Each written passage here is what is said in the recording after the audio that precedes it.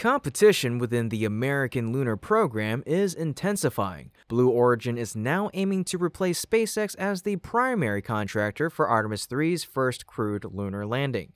To bolster its chances, the company unveiled the Blue Moon Mark 1.5, an upgraded lander designed to prove its readiness and rival SpaceX's Starship HLS. Meanwhile, SpaceX continues rapid progress, expanding infrastructure and refining Starship for upcoming lunar missions. Can Blue Origin's new design truly compete, or does SpaceX still hold a commanding lead? Let's find out in today's episode of Great SpaceX. Blue Origin's determination to claim victory in the modern space race has never been clearer. Despite recent setbacks, including the delay of its second mission due to unfavorable weather, the company remains unwavering in its pursuit of progress. While the exact return date for this postponed flight is still unknown, the delay only adds to the mounting challenges ahead. Yet today, our focus turns to something far more ambitious: Blue Origin's growing role in humanity's return to the moon. As we approach the final months of 2025, fewer than 2 years remain for NASA's Artemis 3 mission, an event to mark the first crewed lunar landing since the Apollo era. Initially, SpaceX was chosen to lead this historic moment, with its Starship HLS serving as the spacecraft to carry astronauts to the lunar surface.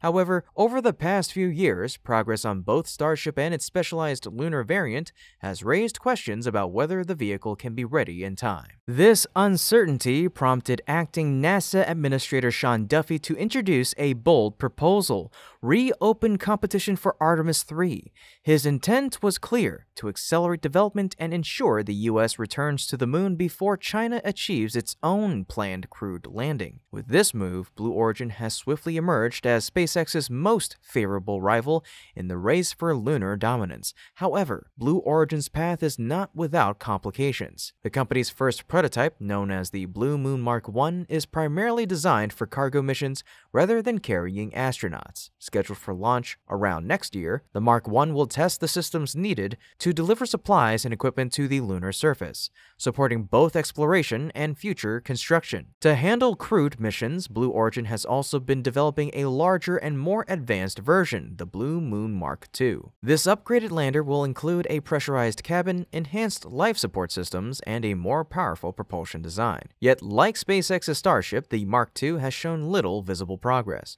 raising doubts about whether it can be completed in time for a crewed mission by 2027. Determined not to fall behind, Blue Origin has now revealed a new plan, one that could change the game.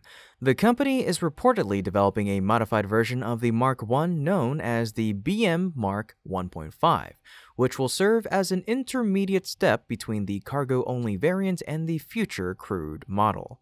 This new version will feature key upgrades in both size and functionality. The Mark 1.5 is expected to be slightly larger than its predecessor but smaller than the Mark 2, striking a balance between capability and readiness. The most significant improvements will focus on the lander's interior. The cabin will be redesigned to include crew seating, workstations, control panels, and a fully functional life support system.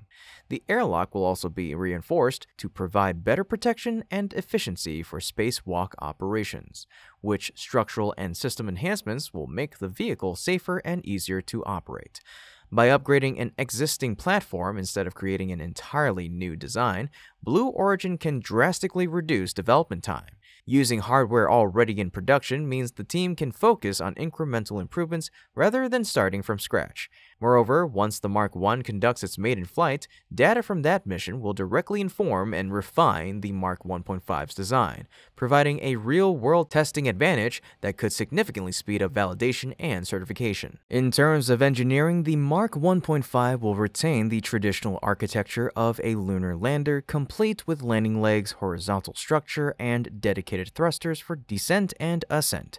While this approach lacks the vast scalability of SpaceX's towering Starship, it offers advantages in safety and stability, particularly when operating on uneven lunar terrain. Many experts consider this a safer option compared to the taller, more complex Starship HLS, which carries inherent risks due to its size and balance on the lunar surface. These factors could make Blue Origin's proposal very appealing to NASA. Some reports suggest that the company has already submitted an initial version of its Mark 1.5 proposal, with a comprehensive plan expected to follow soon. If the agency chooses to reintroduce competition selection for Artemis 3, Blue Origin's entry may become a serious contender against SpaceX's Starship HLS.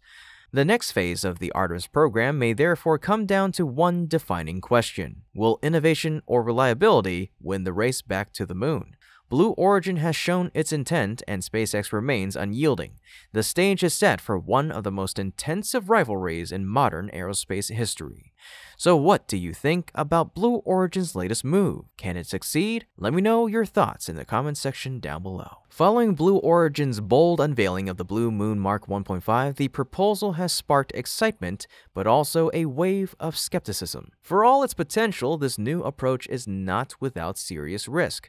While it may offer a short-term path to solving NASA's scheduling challenges for Artemis 3, it's also a hasty response to an increasingly competitive situation. To begin with, it must be acknowledged that the Mark 1.5 project feels like a reactionary move, likely conceived after NASA reopened the Artemis 3 competition.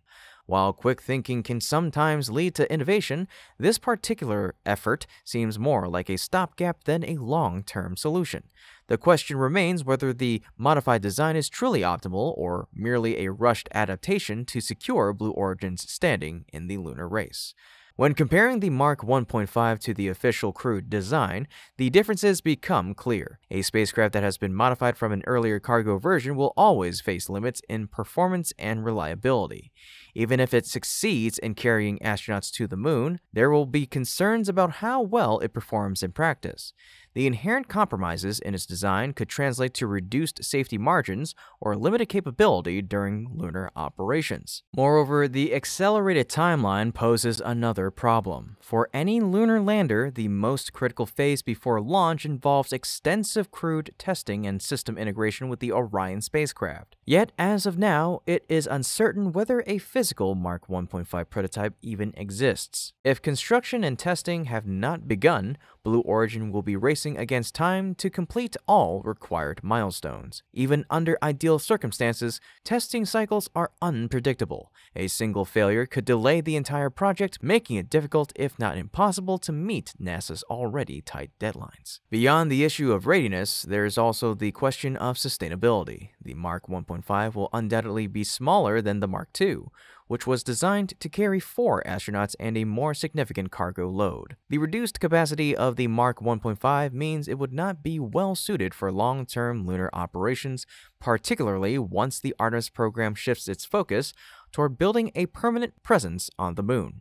In that sense, the Mark 1.5 is more of a one-time solution, a vehicle that might be used once or twice, primarily to secure an early American return to the moon before China achieves its first crewed landing. Despite being a temporary measure, developing this variant will still come at a high cost. Adjusting an existing design, modifying hardware, and performing new safety certifications will require significant resources. If these costs exceed NASA's allocated funding, Blue Origin may have to invest heavily from its own budget, putting additional strain on its long-term goals. Then there's Blue Origin's broader challenge, its performance record. Despite over 2 decades of preparation, the company's progress with its New Glenn rocket, the vehicle intended to support lunar launches, has been slower than expected. While Blue Origin has made strides in engine development and payload integration, the limited number of actual launches raises concerns about reliability. To play a meaningful role in the Artemis 3 mission, Blue Origin must not only perfect its lander, but also ensure that New Glenn achieves a steady operational rhythm. Without that, even the most capable lunar vehicle will remain grounded. In short, the Mark 1.5 may provide an immediate boost to Blue Origin's ambitions, but it carries too many uncertainties to be considered a true solution.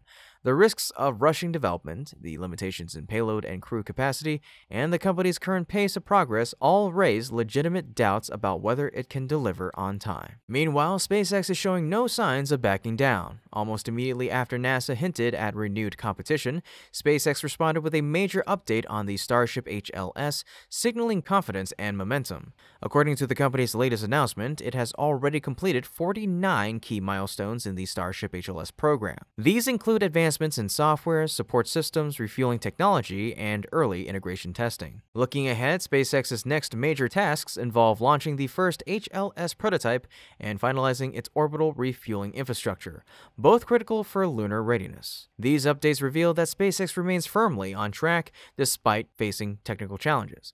The company continues to demonstrate resilience and progress. A few months ago, SpaceX President Gwynne Shotwell personally assured Acting Administrator Sean Duffy that the Starship program remains aligned with the Artemis 3 schedule. That commitment carries weight considering Shotwell's reputation for delivering on ambitious timelines. Of course, SpaceX still has hurdles to clear. The team must prove the reliability of Starship V3, achieve consistent orbital success, and demonstrate full launch reusability. With Flight 12 now expected to take place in January next year, the first half of 2026 will be crucial for completing those goals. Afterwards, SpaceX plans to test a complete HLS prototype in a live environment, an essential step not just for technical validation, but for reaffirming NASA's confidence in Starship's capability to perform the first crewed lunar landing of the modern era. Despite its massive size, which some consider a liability, Starship also represents unmatched potential.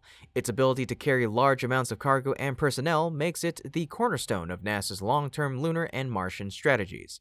Unlike Blue Origin's Mark 1.5, which may only serve as a temporary bridge, Starship is designed for permanence. It embodies a sustainable architecture that can support not just brief missions, but entire lunar settlements. Looking ahead, the competitive landscape of American aerospace may soon shift even further. If Jared Isaacman, known for his close relationship with SpaceX, assumes the role of NASA administrator, priorities could change dramatically. Isaacman's leadership style favors progress through acceleration rather than restructuring, which could reinforce SpaceX's position and make it even harder for Blue Origin to gain ground. Ultimately, Blue Origin's Mark 1.5 faces a formidable opponent. SpaceX's experience, infrastructure, and demonstrated progress place it far ahead in both capability and confidence. While Blue Origin deserves credit for innovation under pressure, its latest proposal may not be enough to overtake Starship's lead. In any case, this has been Kevin with Great SpaceX. Don't forget to like the video and subscribe if you haven't already to stay up to date with yours truly on the latest milestones in SpaceX's progress. Thank you so much for watching, and always remember, curiosity, imagination, and inspiration will follow you so long as you keep looking up.